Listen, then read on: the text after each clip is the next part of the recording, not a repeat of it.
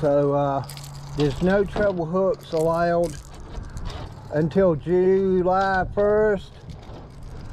So I've been modifying some of these lures. Some of them I already had modified. These came from Tackle Warehouse. They are a triple X strong 4/0. You get 4 in a pack, and they're pretty expensive. They're $8, so every hook is $2 a piece. And this is what it looks like. You don't want a long shank on the back.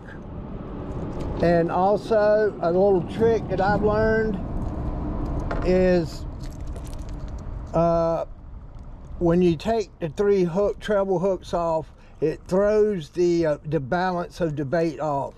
So leave the front split ring on and crimp you a little 1/8 ounce or a 1/16 ounce split shot on the front to help balance it, because these are balanced at the factory to run the way they run, and I found that putting a split shot on the front helps.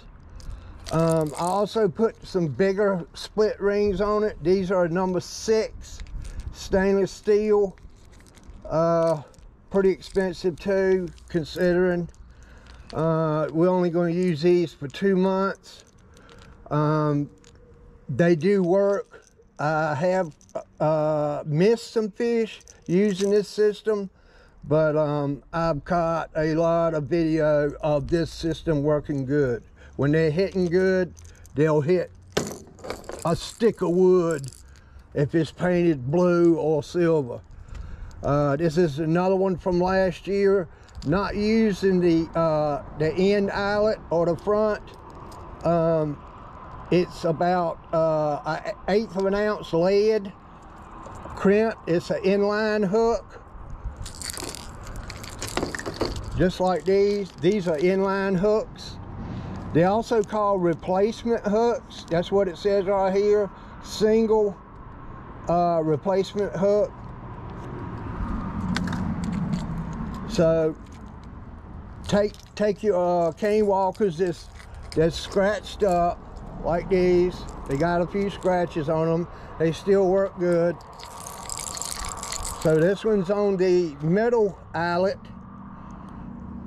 and when you pop it and stop, the hook, because of the weight, the hook will drop down. All right, but most of the time when they're hitting it on the move. So if you use the middle eyelet, you want the hook pointed forward. When you're using the end eyelet, you want the hook upright.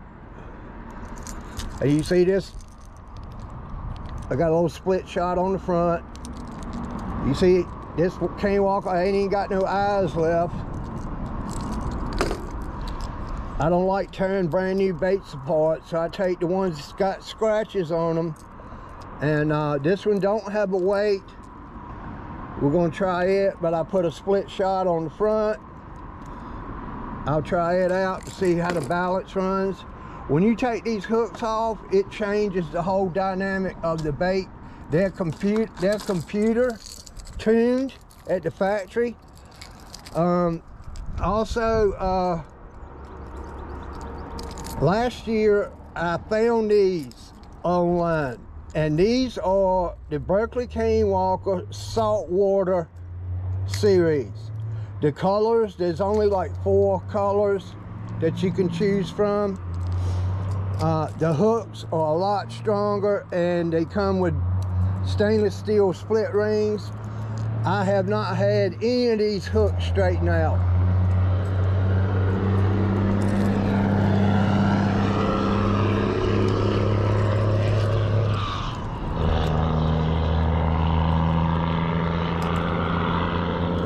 I'm under the bridge down here at Weldon, and the 18-wheelers are loud, so I'm gonna have to scream. This color right here did excellent last year. It's called Pilchard, and these are both saltwater versions of the cane walker. I get them off eBay. They're cheaper, $9.99, which is the same price as the regular cane walker. $9.99. And I found this one on eBay, and it's a also a saltwater version. Cane walker, got the bad to the bone galvanized hooks, got the red head. I've never seen another one like this.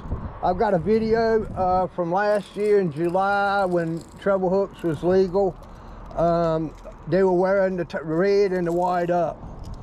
I've never seen another one on YouTube, I mean on eBay that's this color. Because when you buy the saltwater versions, they're not the same. You don't get as many choices as you do on the regular cane walker. Somebody asked me what's the best, the 110 cane walker or the 125, and this is the difference right here. This is a 110 and this is a 125. This is not saltwater. I think bigger baits catch bigger fish. But I had to buy one anyway, but I don't even think I've used it yet. And this is one of my favorite colors. It's the olive shad. It's got the glitter in it. It's got the tinsel tail. Can't use it till July. But anyway, I'm gonna walk down here and show you just how the action changes when you start taking the factory hooks. When you start taking the factory hooks off and replacing them with single hooks. So I'm down here at the new boat slide that is a total waste of money. They have put up handrails now for the handicapped people. I guess they think people's gonna come down here on a wheelchair. I don't get it. They never did finish. I thought they would just run out of wood. They never did finish and bring the rails up here. It should have been one long rail all the way down. This is a complete $500,000 waste of taxpayer money. I hadn't seen anybody use it, and I probably never will.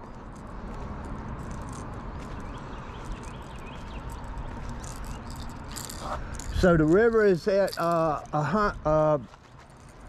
12,000 today.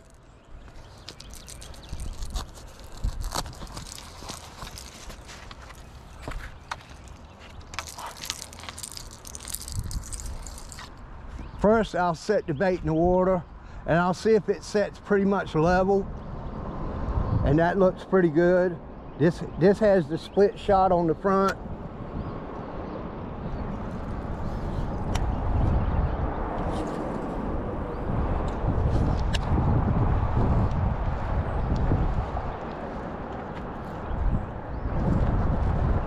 It's a lot of current. Usually when I'm top water fishing, there is very little current.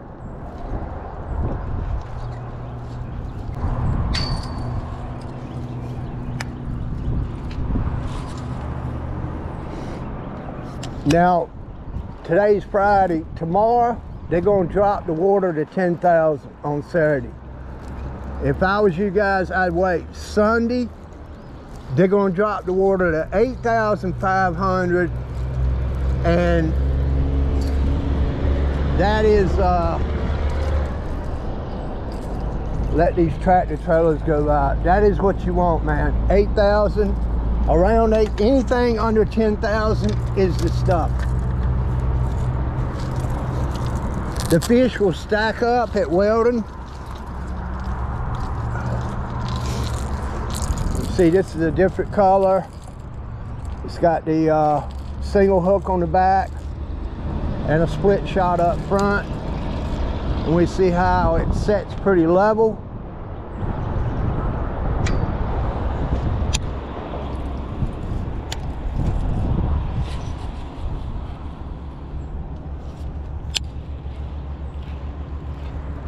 That looks good. It's hard to walk the dog once you change the hooks. But usually the straight popping method that I use like right now, just pop and wait, and bring it straight in. Later on in the summer, they like to walk the dog stuff, and by then you can use treble hooks. And I want to talk a minute about treble hooks and the law about treble hooks. The more hooks that's on the lure, the cane walker comes with 3 treble hooks. I have never in 40 years had to take and dig a cane walker out of a rockfish's throat like you do with a swim shad, and like you do using circle hooks with live bait. Swim shad single hooks, they swallow it. Same thing with circle hooks and live bait, they swallow it. And then once it goes below the gullet, the fish is dead. I don't care how you try and extract it, the fish is dead. But the more hooks, especially 3 treble hooks on a cane walker, the striper attacks usually from the side or from the back, and there's so many hooks that it sticks to his face. Okay, they can't get this down in their gullet. Well, with a single hook they might. But do I agree with the law that says no treble hooks for 2 months? No, I don't agree with it. But I'm not going to the penitentiary for using treble hooks to catch a striper. There's no need.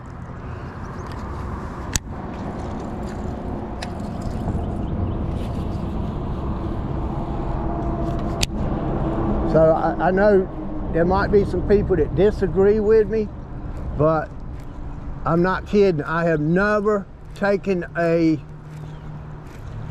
cane walker and had to cut it out of a fish or put a fish back in the water that's bleeding.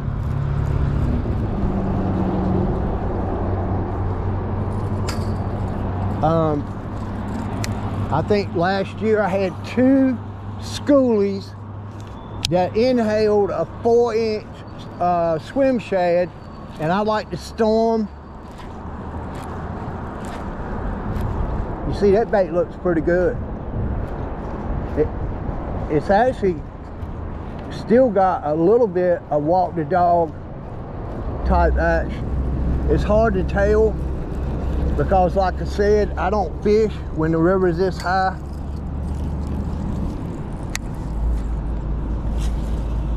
So Sunday, you can fish off the rocks.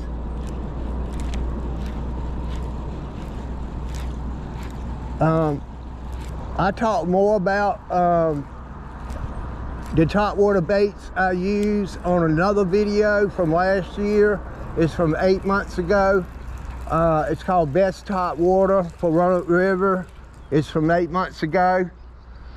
And if you hadn't seen it, I go more in depth about what's the best top water bait I use, because there's only 3: the cane walker, the heading popping image, and the some people like the Chapo. I like the real River to Sea.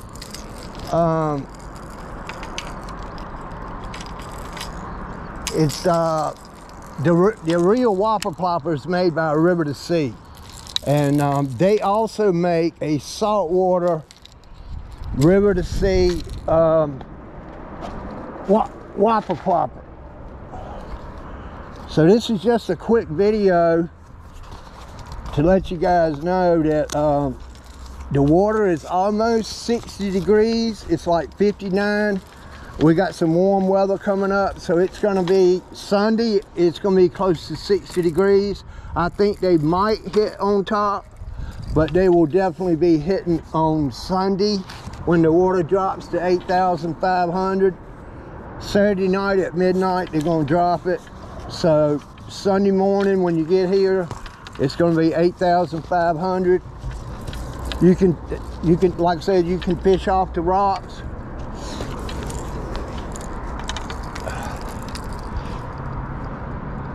I'll probably be down here Sunday just filming. I don't like to, I have fished off the rocks and caught stripers, especially using these top waters like just these ones right here. But I don't like to take up space. You can only get so many people on the rocks, and I don't want to bogart. You know, I have a boat, and if I want to fish, I'll put my boat in.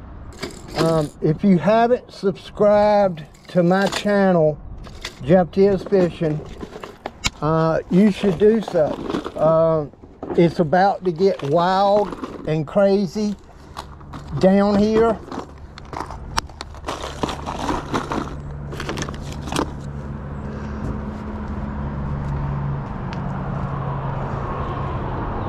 Hey, it's free, and if you do get something out of my videos, do me a favor and hit the like button. I'm at, I think I've got 892 subscribers, so I'm almost at 1,000. I got 385 videos on YouTube. All of them are pretty decent, I think. A lot of big fish. So if you hadn't subscribed, go ahead. Even if you don't want to come down here and fish, just watching these guys fish off the rocks and fish off these ramps. A lot of the bank fishermen, I got big time respect for them. They know what they're doing. They abide by the law. They use single hooks just like I showed you, and they still catch giant stripers off the rock.